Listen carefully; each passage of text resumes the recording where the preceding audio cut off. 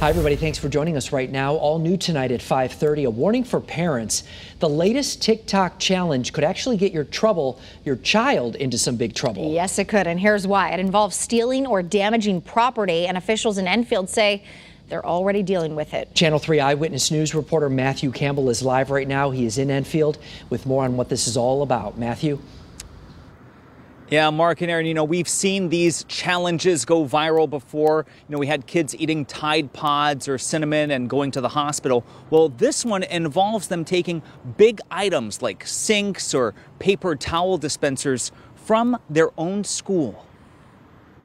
There was one or two kids that were thinking about it. Bradley Hamry is just a few weeks into his freshman year at Enfield High and has already gotten familiar with the latest social media challenge, Devious Licks. They almost did it, but they didn't. This challenge has gone viral on TikTok with kids from around the country showing off the biggest item they could take from their school. I did say that it's probably not the best idea, but I didn't really get too involved. While Bradley was successful in convincing his peers not to do it, others at Enfield High didn't heed that call. Superintendent Chris Drezick confirms this school has had items stolen. A rug was taken but recovered.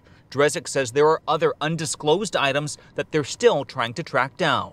It doesn't make sense because there's no reason to need a rug or anything of that matter. Kids being kids, but they're swayed very easily with social media lately, so it's a difficult time. Parents like Jen Higgins are now going to have a talk with their kids about the dangers and consequences that come with social media, while TikTok is stepping up. Take a look. They've removed results for searches of devious licks while issuing this statement, quote, "We expect our community to create responsibly online and in real life. We're removing content and redirecting hashtags and search results to our community guidelines to discourage such behavior. Please be kind to your schools and teachers."